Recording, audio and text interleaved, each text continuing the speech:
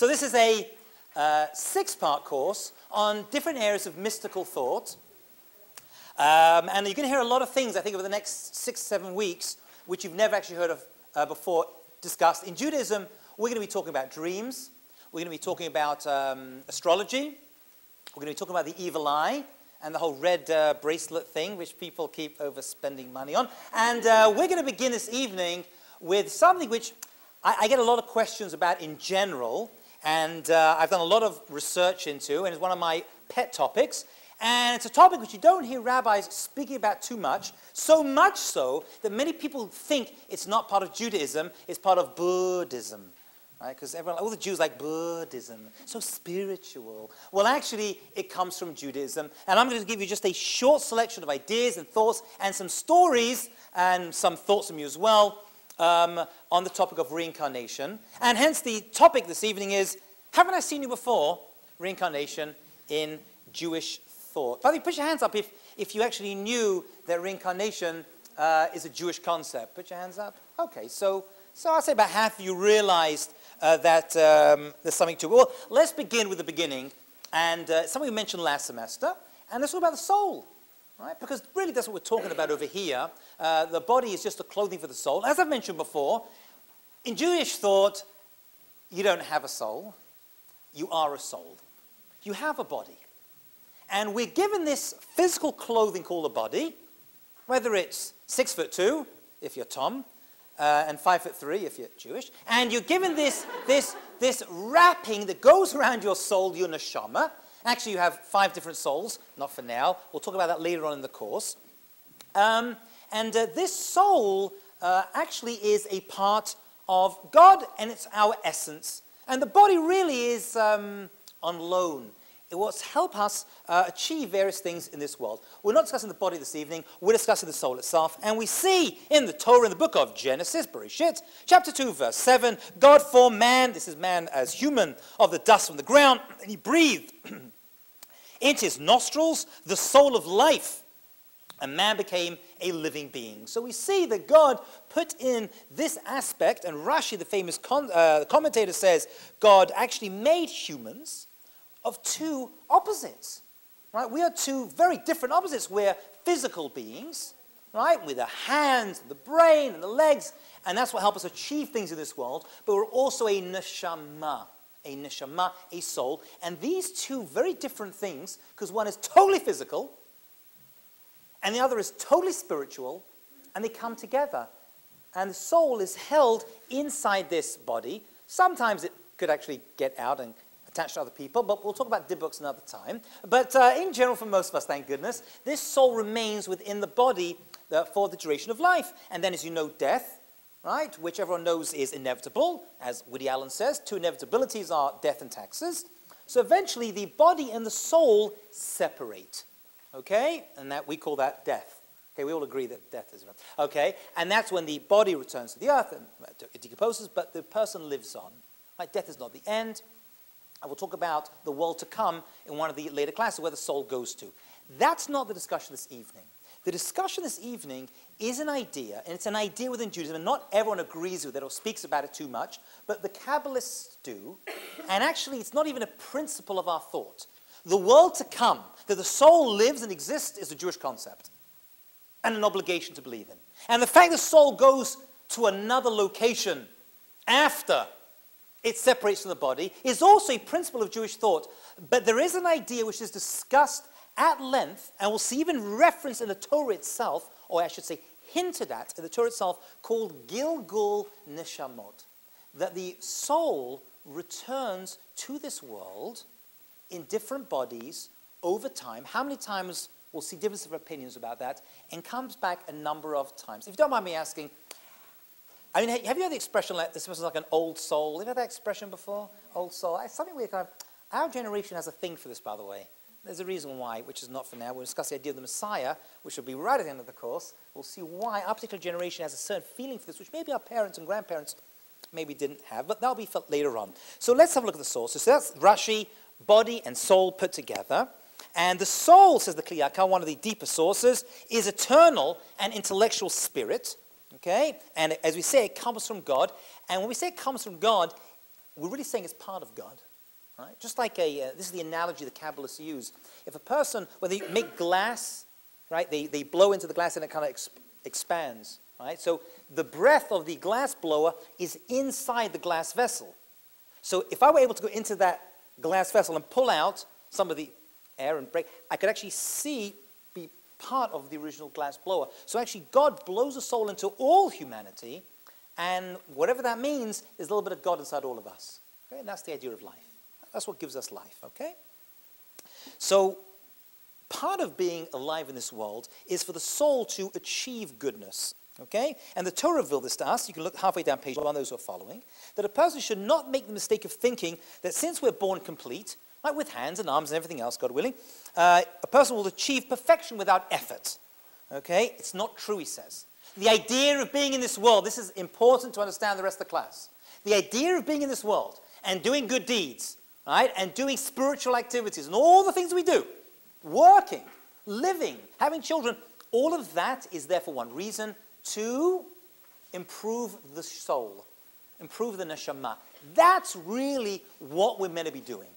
Everything we do, everything we say, everything we hear, everything we see, everything we touch, everything we're involved in, whether we live for 100 years, for 50 years, for 20 years, and we'll see even for 1 year, just the soul, this is very important, just the soul being in this world, this physical, finite, messy, schmutzy, challenging, dealing with jobs and bosses and employers and employees and bills and boyfriends and girlfriends and so much difficulty, all of that isn't for no reason. That is there to improve our soul.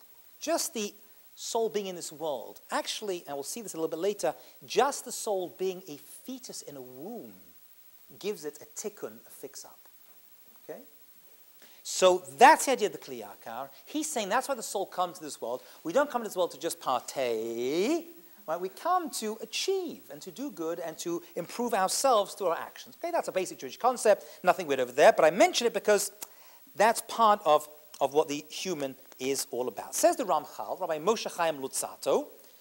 He was an Italian Kabbalist and great thinker. Wrote a book called Derech Hashem, a number of books. Wrote one called Derech Hashem, The Way of God. You can actually buy it. And this book, he actually goes through, it's a very famous classic book, and you'll see in all the Jewish libraries and yeshivot.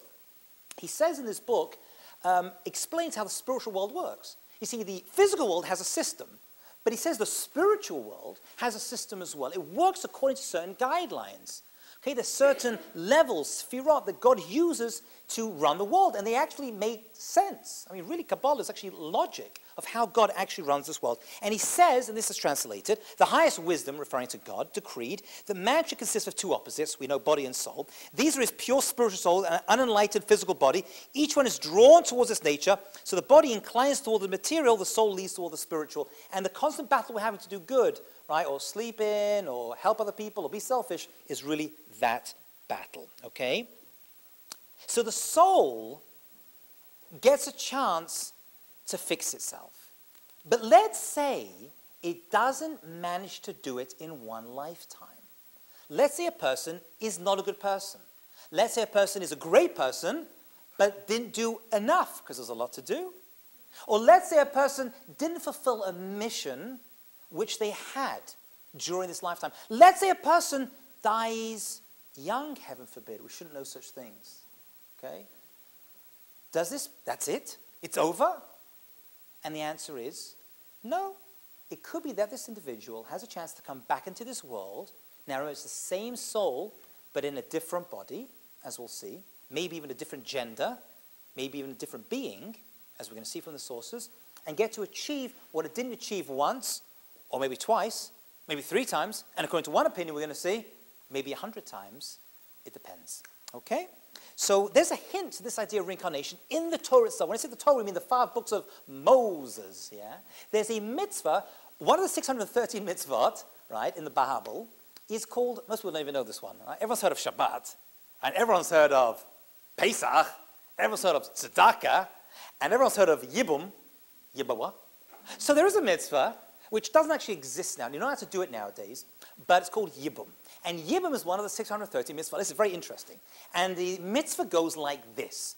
You have 2 brothers, and one of the brothers gets married, and the other brother does not get married. He is Jewish and single. Sound familiar? Okay. And the married brother, unfortunately, gets ill and dies before he is able to have any children.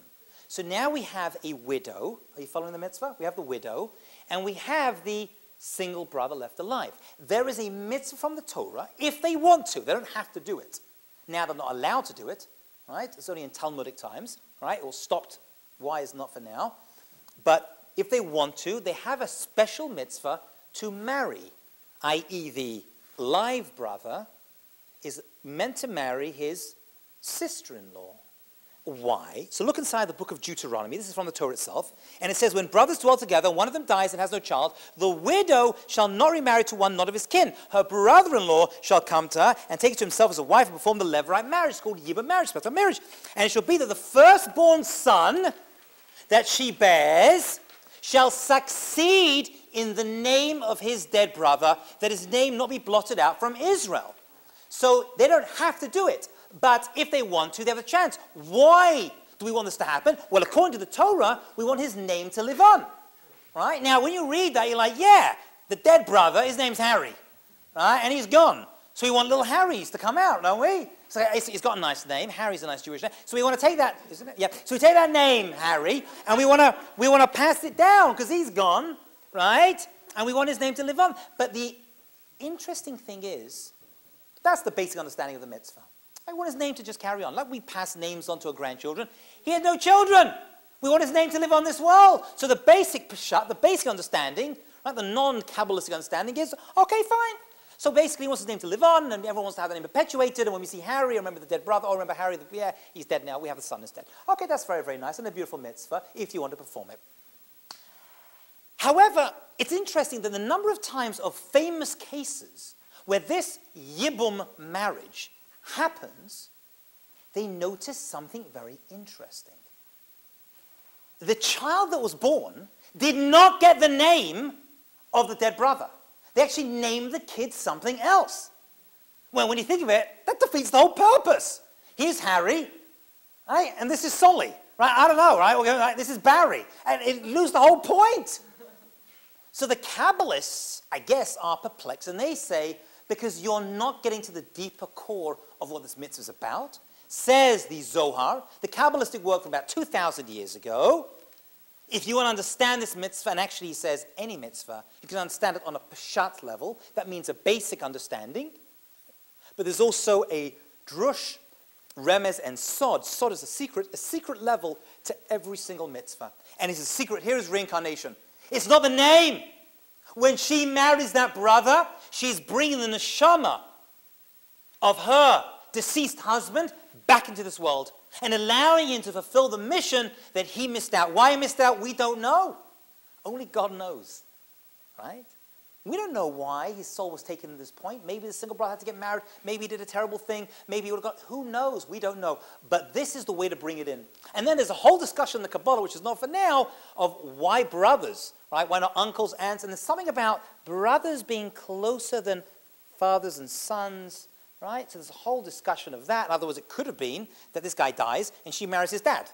I mean, it could have been, it sounds disgusting to us, but it could have been, no.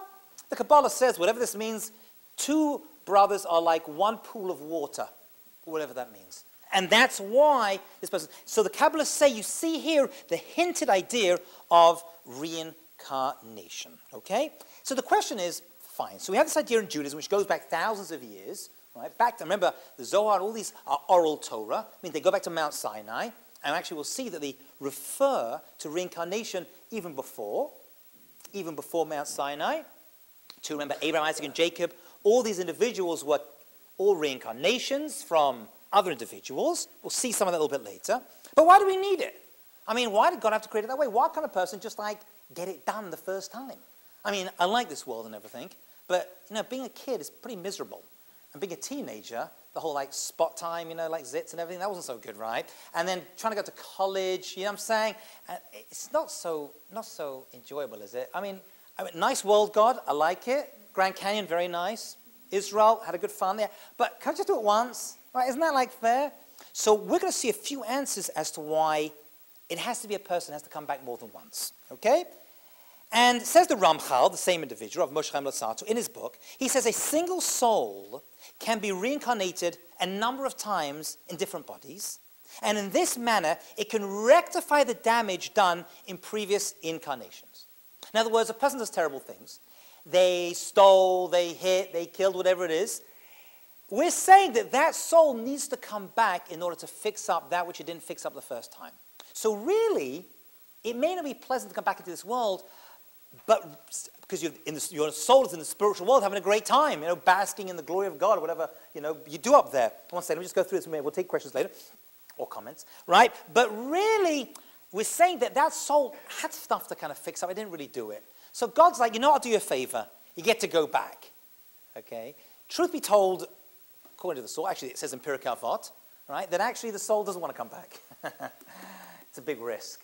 It's a big risk. That's because I, excuse the expression, screwed up the first time, because I'm not going to screw up the second time, right? So, but God says it's better for you this way, and boop, so a person's soul only achieves greatness by being in this physical world and not in the higher levels of spiritual world. And he says there are many details on the concept of reincarnation involving the manner in which an individual is judged, right? Because the soul leaves this world, is judged, and then God decides whether to pass it on, up or come back into this world or go somewhere else. Speak about hell another time. And how this judgment depends on previous incarnations, and we don't know how that is. The crucial point, however, is the fact that all is fair. This is very important. It ain't just some random lottery.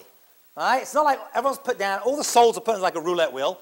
Okay, place your bets, place your bets. Okay, you become Sheila, and everyone's off. It ain't like that. Everything which we humans cannot do, God judges everything that a person goes through, who their parents were, their upbringing, the insults they got in high school, all the difficulties, all the challenges, all that's added, then all the good things, the bad things, and then God has the ability somehow, which is beyond our comprehension, to work it all out and say, you need to go into that body at that time in order to achieve what you have to achieve. With those parents, with that job, with that wife, that husband, with that child, or the challenge of having a child, or having an ill child, or being an ill person yourself. All of that is mixed into the account. This is very important. And God knows exactly what, and that's what he's saying. Trust me, he says, it's all fair. There's nothing unfair about it. It's like, why couldn't I have been a multi-billionaire? Why couldn't I could have done Facebook. I could have done that. Right? But that's not my soul.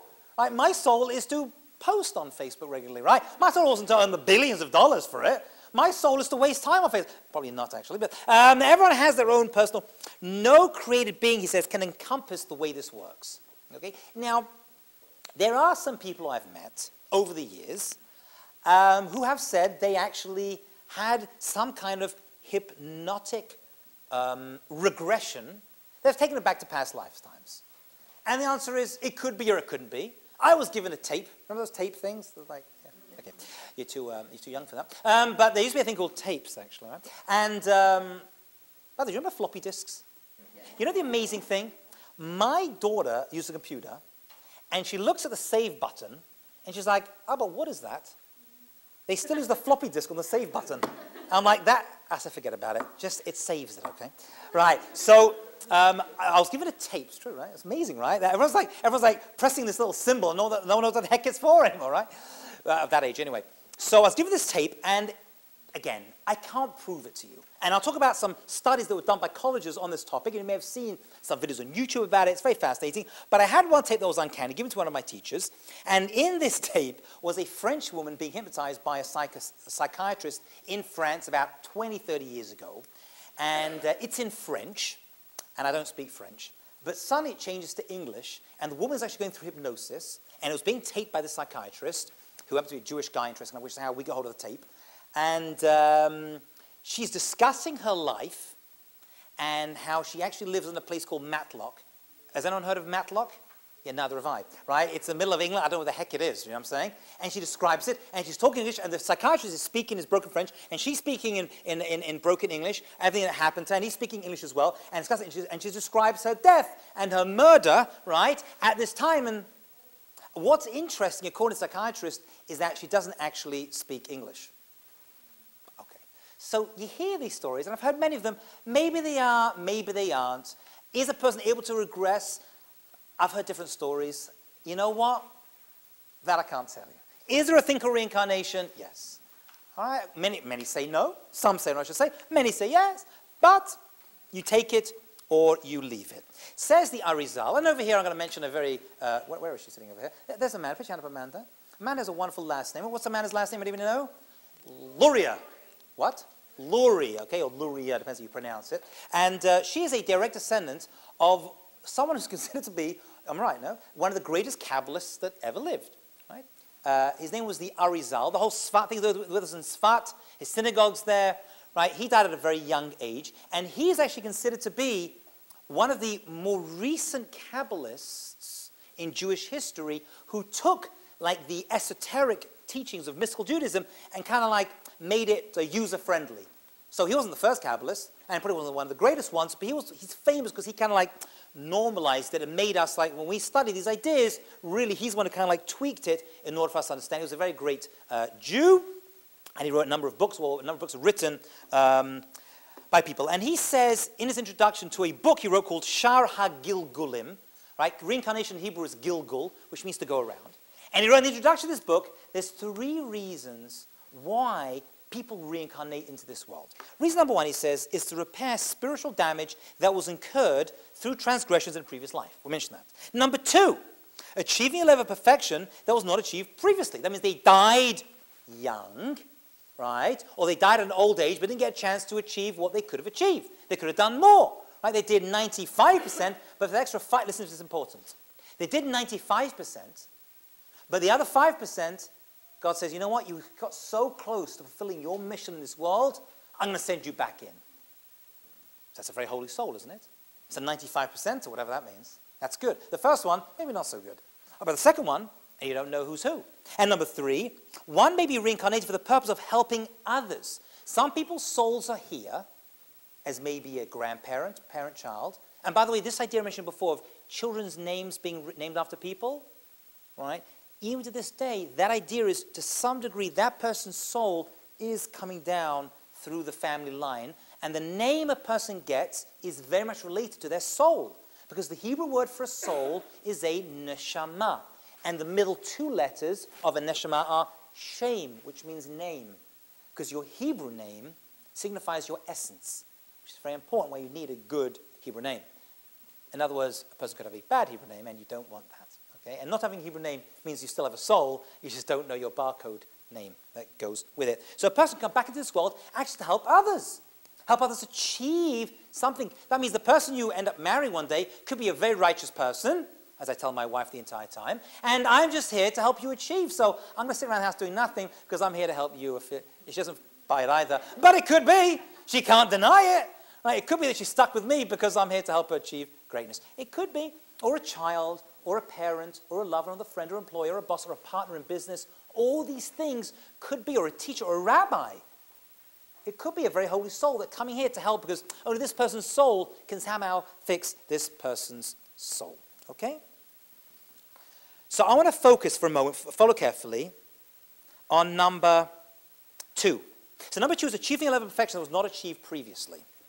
Which means, follow very carefully, and I'll give you a story, a very famous story that's passed around the Jewish world, and it's about someone, I believe it happened to the Chazon Ish. The Chazon Ish is one of the great leaders that lived in the past generation in Israel. He was a rabbi. So check this out.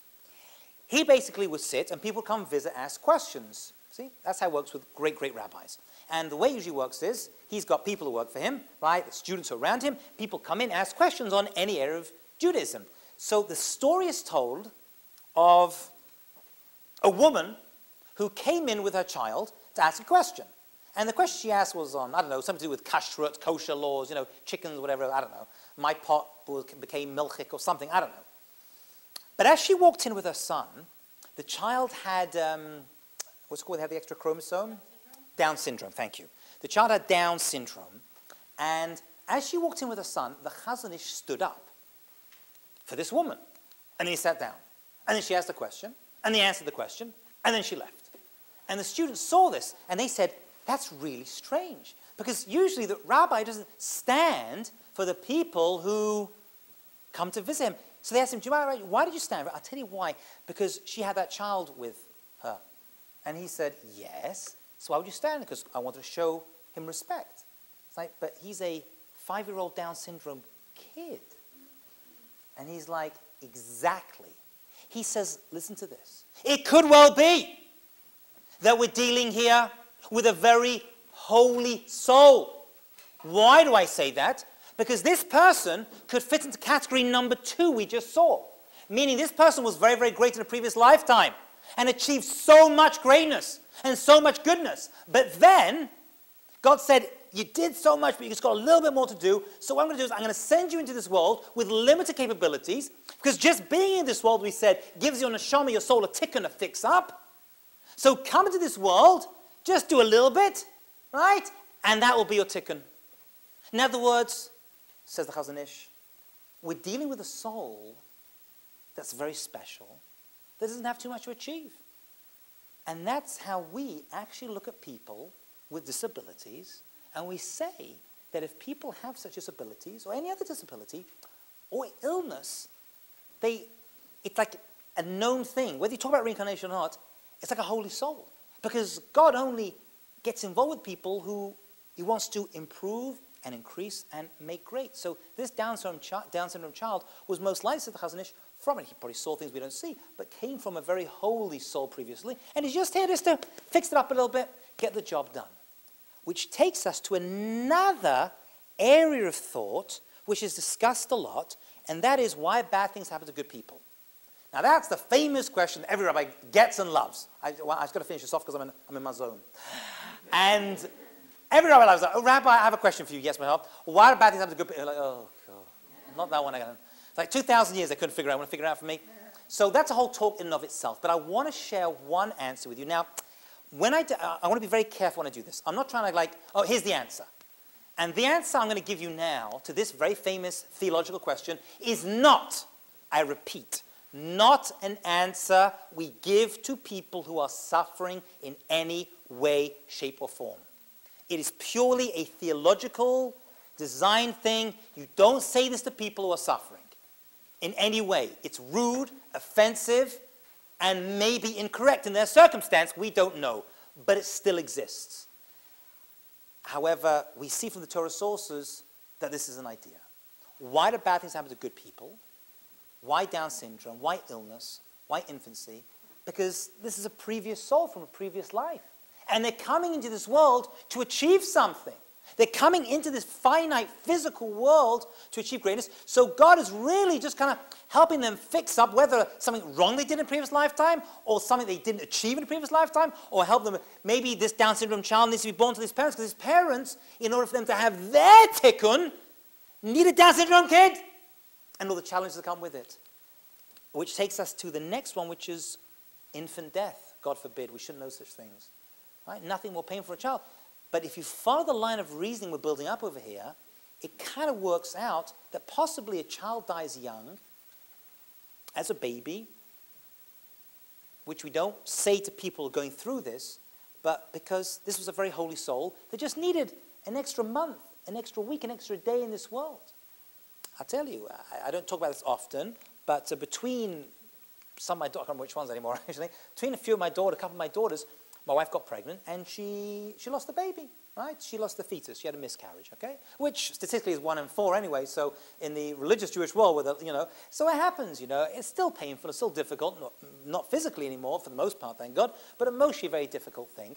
And so I called my rabbi to tell him. He actually lives in England now.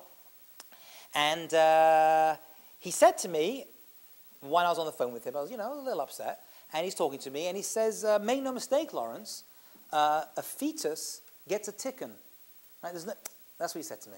But there's a lot loaded into that word, right? In other words, even just being a fetus in this world, there's a schus, a merit that a person, it sounds crazy, I know, but a merit that a person has by bringing this child in this world for a few moments, right? And maybe I need to go through it, but that we are the merit. I don't want this merit anymore, but to have this challenge and have this child and just come in, you're doing something. It's not for nothing. According to this, it's not for nothing. There's something to it. Just being in this world, even as a fetus, has an impact upon the neshama, because fetuses do have a level of soul, okay, which is another discussion of now, a level of soul. Not as much as a child, right, but some level of neshama does exist, okay? So we don't say this to people who've lost children, you know, unless you have that kind of relationship with someone as a spiritual advisor, but it's worth noting. There's something to it. And one of the famous Kabbalistic books called the Sefer HaBahir says to explain why good things happen to have one righteous person, while bad things happen to another, is because the latter did evil in a previous life and is now experiencing consequences. Okay, this can be compared to a person, he speaks pretty forthrightly, who planted a vineyard and hoped to grow sweet grapes. But instead, sour grapes grew. Right? He saw that his planting and harvest were not successful, so he ripped it out, he cleaned out the sour grapevines and planted again. When he saw that was not successful, he did it again and again and again. And that's his agricultural metaphor, okay, which is very common in Jewish thought, for the idea of a soul coming back again and again and again, okay? And the Vilna Gaon, the genius of Vilna, Rav Eliyahu, lived a few hundred years ago. By the way, if you get a title in Jewish life as the genius, you're probably smart, okay? He's known as the Vilna Gaon, the genius of Vilna, you know, in Lithuania, you know? So we can assume he was a pretty smart person. He says somebody who was a wicked person in his first incarnation, God brings him down at the time of waning of the moon, whatever that means, and he may live a life of poverty. In other words, in the previous life you had a lot of money, you didn't use it so well, so I'll bring you back as a poor person, and they'll fix up that part of the neshama, the soul, needs to be fixed up. It could be. Even though he is now righteous. This is a righteous person for whom bad things happen. And this, the sages say, length of life, number of children, extent of one's sustenance, do not depend on one's merit, but on one's mazal. Now, we can do a whole class on that one word. The word mazal does not mean luck. Okay? If it did, it would be very offensive. Oh, you're getting married? Mazel tov, good luck with that. Because this guy, he's crazy. Right? Oh, you're pregnant with twins? Mazel tov, because twins, they just keep screaming the whole night. Right? Luck, as you should realize, having known me a little bit, does not exist in Judaism. Everything happens for a reason. Mazal, different opinions. One opinion is mazal, comes from the word nazul, which means to flow. Things should flow well. Get married at the right time. You should like flow. You want life to flow and not.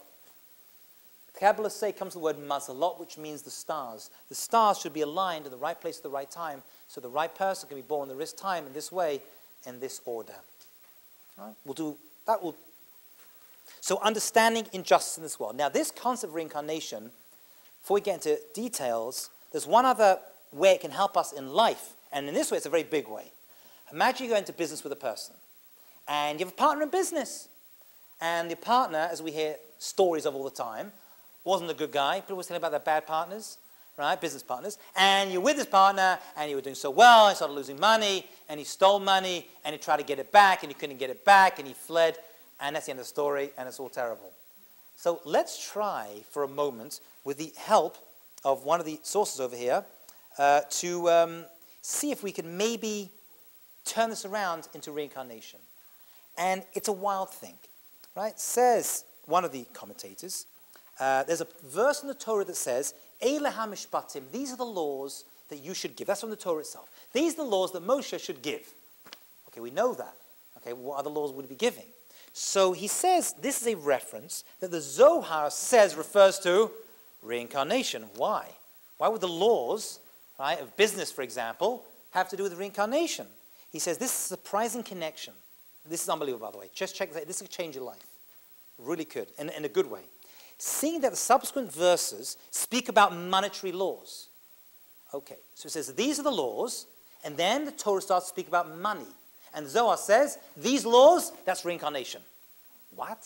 What's that got to do with it? So he says, one person accuses another in court that he owes him money. Though the defendant knows he's innocent, the Torah nevertheless maybe obligates him to pay. That happens. You go to court, you get to pay something, you need money, you're innocent, you have to pay, you're guilty, you don't pay. Right? And the other person says, hey, where's my money? This happens all the time in life. What usually happens? People go crazy over this. Say, the Kabbalists, he should not be plagued by this question.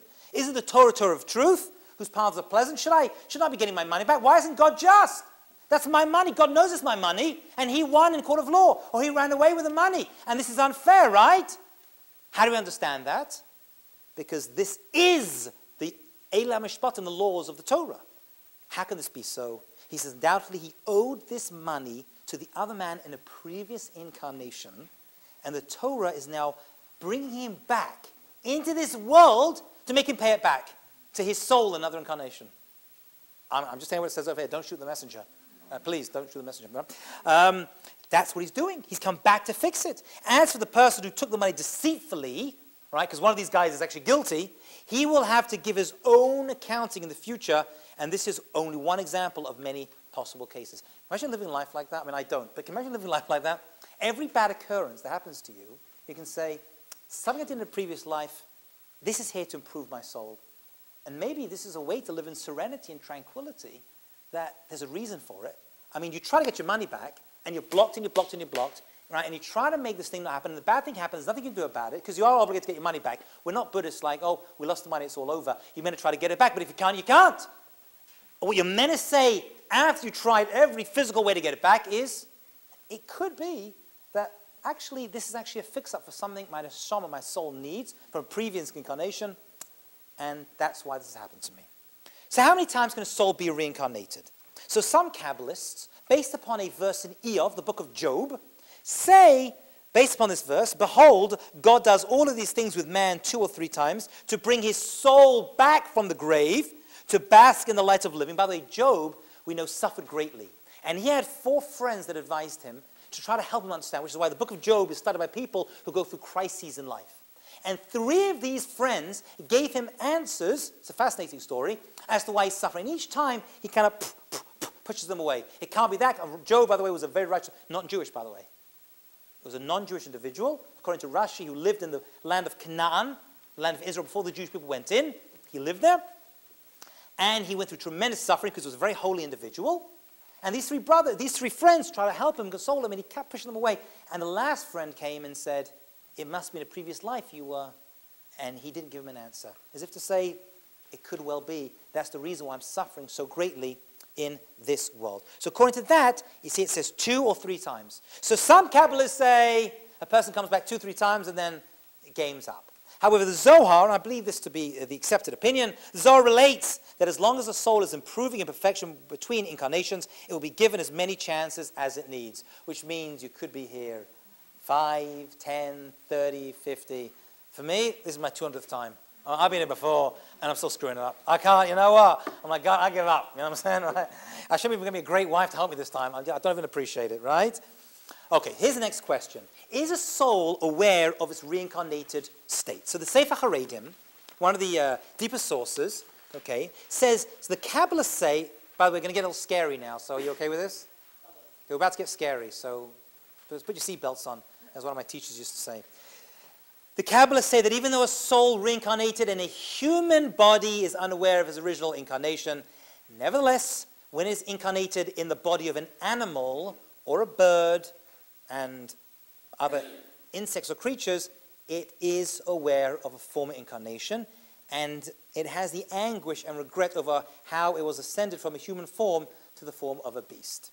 So according to some of the commentators, and the Pele Yoetz, another commentator, disagrees with this and says that a person can come back in animal form, which takes us to a whole different area of, does that mean my dog is actually my grandfather or something like that, right? You know what I'm saying? So the answer is probably not, but there are stories. And these are stories that are passed around. If you go to yeshiva, you hear these stories all the time. Are they true or not? I don't know. But there's stories of people, I've heard it myself from people, that they say they were in synagogue in Israel and they hear the Chazan on Yom Kippur, and Yom Kippur, a certain dog or a cat comes in, or a bird lands next to the window, stays there for a certain time, right, every day to hear Kaddish and then flies away, right? Or a cat comes in at the same time every day, hears Kaddish being read, and then leaves the Beit Midrash or the shul. And I said to one of my teachers, Rabbi, this cat, could this be the incarnation of someone that didn't have Kaddish in a previous lifetime and is here to hear it now? And the rabbi says, maybe it is the soul of such a person, or maybe it's just a cat. We don't know. According to Kabbalah, righteous people do come back, check this out, as fish. As fish. And actually one of the blessings that, and by the way, we say soul doesn't mean, again, a body is one physical thing. A soul is like a drop of water. You can drop down and different things can come out of it. So to a soul can be the same thing. You see, a body can't be in 2 places at the same time, but a soul can be. That's what we're talking about over here. We're not talking about, we're using physical words to describe a spiritual thing. So fish seem to be something, according to Kabbalah, that people reincarnate as, which is why, according to Judaism, it's a mitzvah to eat fish 3 times on Shabbat.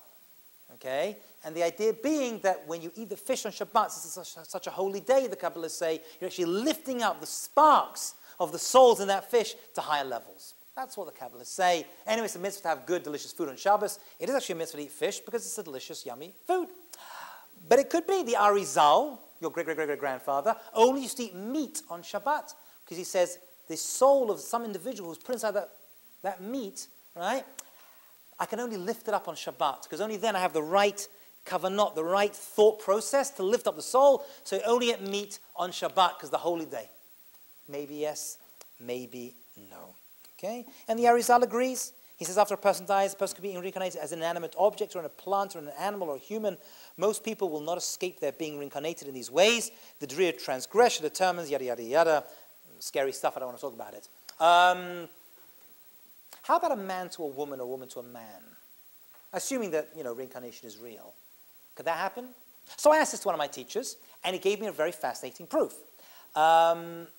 That this actually is possible. There is a mitzvah we don't realize. When you walk into a cemetery, many people wear their sit out, right? Generally speaking. Have you seen people wear their sit out? You've seen people. So I wear them tucked in. But if you wear them out, when you walk into a cemetery, you should tuck them in, right? Because you're flaunting your mitzvah in front of the dead people. It's lag l'rash, and it's not very nice. So you tuck them in. So there's a famous question asked in the commentators. Let's say a person walks into a cemetery that only has women in it, and women don't have the mitzvah of sit. So leave them out. Right? It's a fair question. Can I leave this? Somehow there's a cemetery only women in. I don't know why. So I'll leave it out because they can't wear sit. I'm not making fun of them. Right? I'm not making fun of them because they can't wear sit anyway. Right? It's a fair question. And this commentator, the Trumas Adeshan, I believe, he actually says, still put them in because the woman who's actually dead there actually could have been a soul of a man in a previous lifetime. Okay? So that's how one of my teachers answered me. So it could well be that, I don't know what a male soul and a female soul is, but you could have a male soul as a female soul, female soul as a male soul. It gets messy and pretty interesting as well, if you ask me. Yeah. And says the Mishnah Brura. This is by the very standard text, the Chafetz Chaim, Kagan. He actually says a person can actually despair of correcting their faults, right, and say, I'm never going to be perfect, I'm going to keep making the same mistakes again.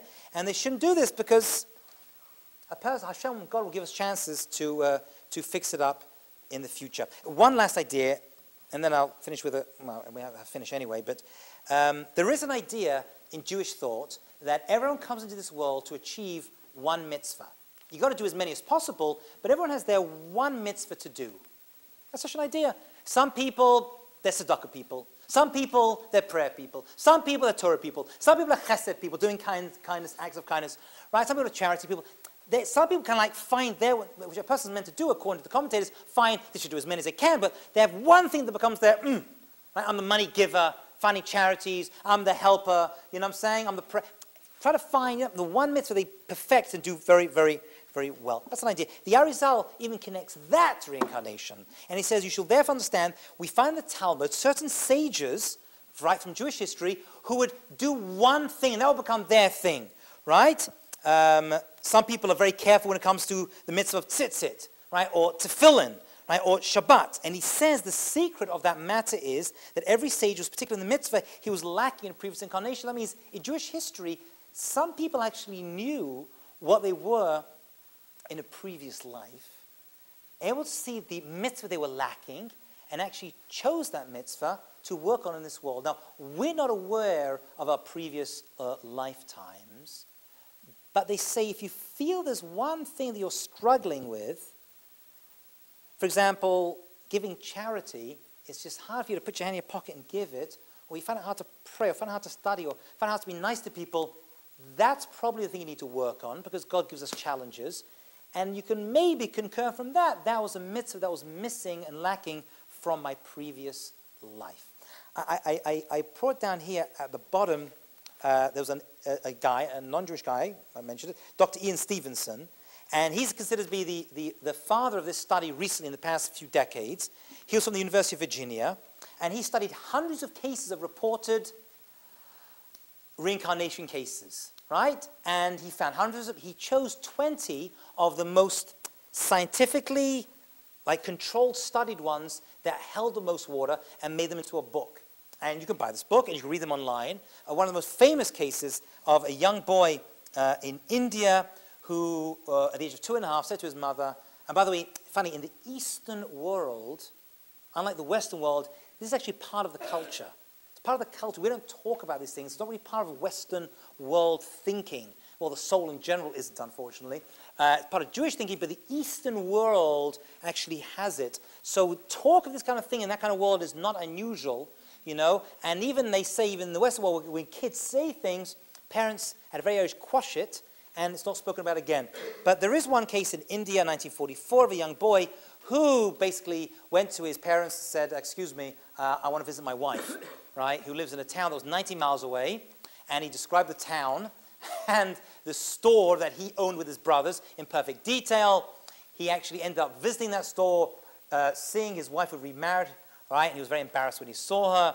Telling them why the guy had actually taken his money, and he said, I apologize, it's over here, and doing a lot of identification. And he actually went with this individual, Dr. Stevenson, and tracked it and wrote about it. You can see that online if you want to, of other secular proofs and ideas within reincarnation. And that is why you may have actually seen me before in a... Okay. We'll stop over there. Thank you all very much for coming. And great to see you all again.